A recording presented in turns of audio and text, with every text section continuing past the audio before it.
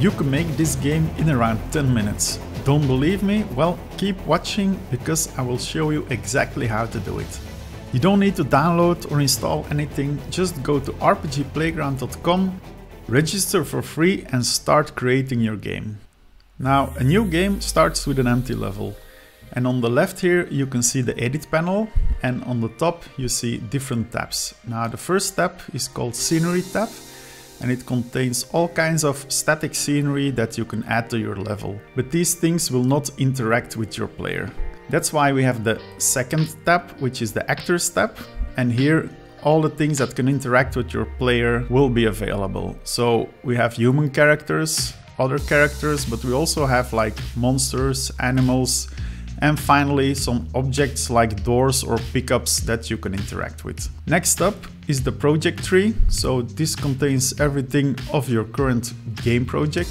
And the most important part here are the levels. You can add a level or go to existing ones. Then we have a properties tab, but it's currently disabled. So let's click on an actor and then you can see all kinds of properties that you can configure. And finally, there's also a menu where you can restart your game or go full screen. So let's start to create our first level. First, we're going to pick a good tile set, which is the RefMap buildings. Let's go down a bit and we want to create a road. So let's drag it down and then drag it to the right a bit. Okay. Now you can see some different tools here. So the second tool is an eraser. So here you can erase an entire object. And the third one is to erase single tiles. Now we also have a rectangle tool here and we will use that one to create the house. So let's drag out the house here like that.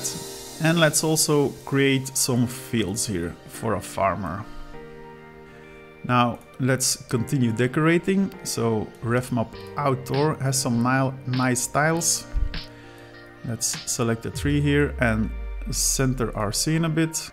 We pick the paint tool again and let's keep adding things here.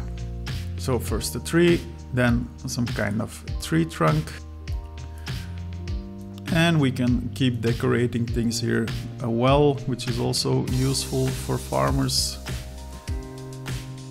And a scarecrow for the fields.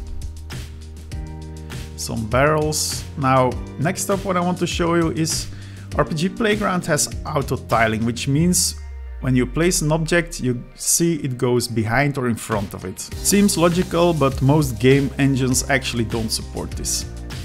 So let's add it there. Let's add something else here. And we can also add some veggies on the field. Some salad here.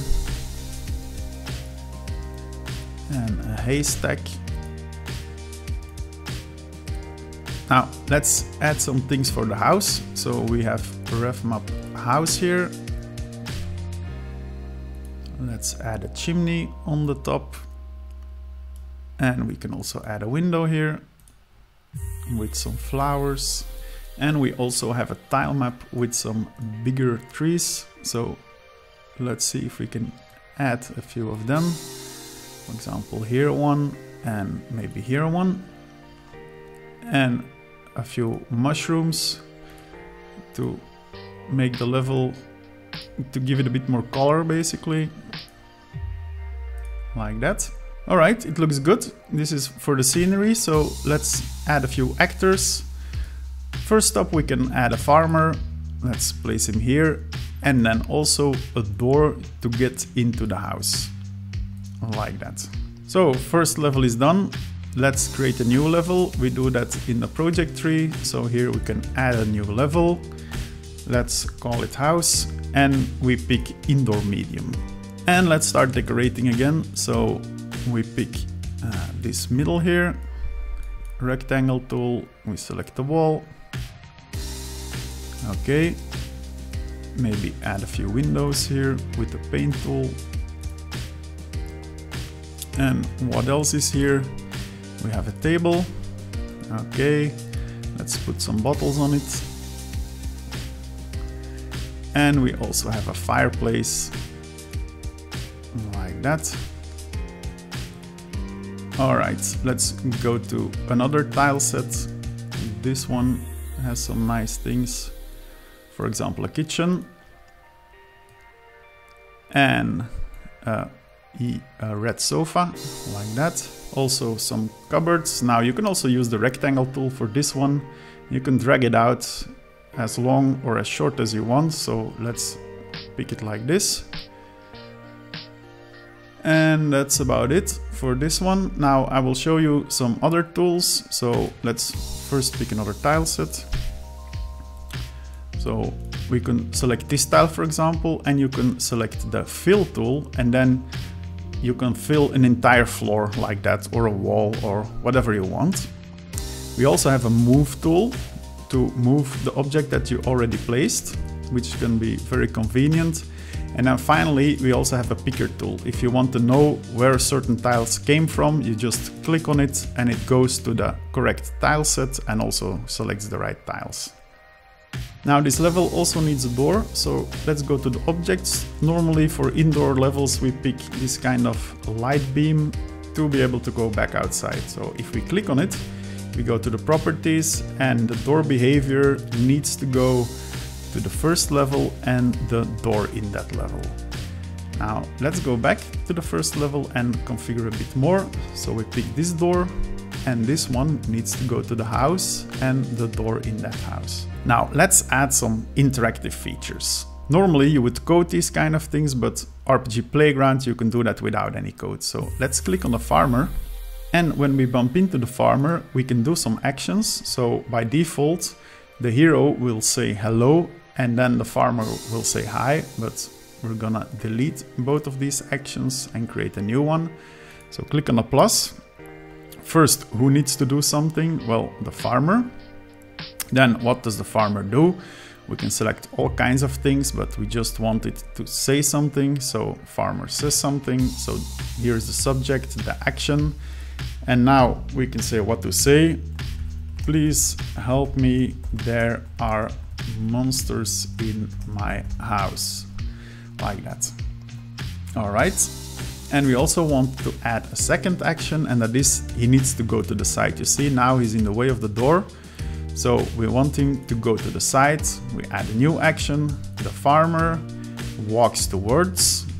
Okay, and then we also need to set a position, and we will pick that position. Okay. So now we have, he says something and then he walks towards the side. We can test it out. So we just close this panel here, and then you can see I can walk around with my hero here. Now the cool thing about RPG Playground is you can just continue editing at any point. So you just open up the tools again and you can add, remove things and continue playing. Most other tools also don't feature this. First you have an editor, then you have to build your game, then you have to restart your game and play it, and then go back to the editor. So it's very cumbersome. RPG Playground makes this way easier. Okay, so let's test it out. We go to the farmer. He says, please help me, there are monsters in my house. Okay, and he moves aside. Then we enter the house.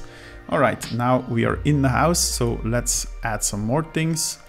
We're gonna add some monsters here. So let's add monsters and animals, and we can pick this monster, for example. Let's place it here. We also have a demon. We can place that there. And we also want to have a farmer's son in here. Maybe this one. Okay. Now when we reach the farmer's son, we also want him to say something. So when touched, the hero doesn't say anything, so we're gonna delete this one. And this one we can adapt, so we click it, it opens up the details, and then here we can let him say, thank you for saving me. All right. Now let's test out the entire game. So we click here, we do restart game.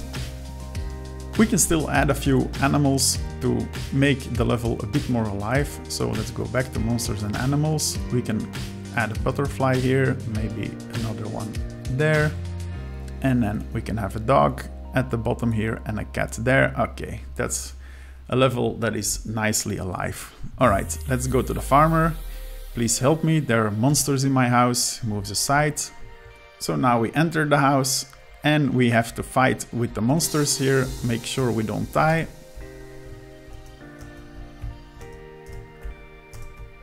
Alright, and then we can go to the sun and he says thank you for saving me.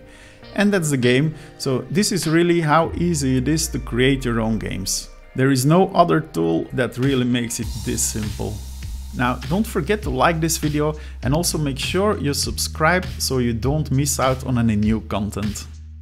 Now that your game is finished, how do you publish it so other people can play it? Well, it's really easy.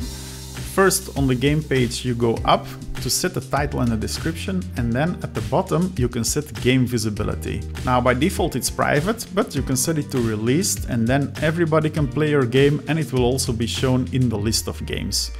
If you set it public, it will be available but not shown in the list, and you can also password protect your game.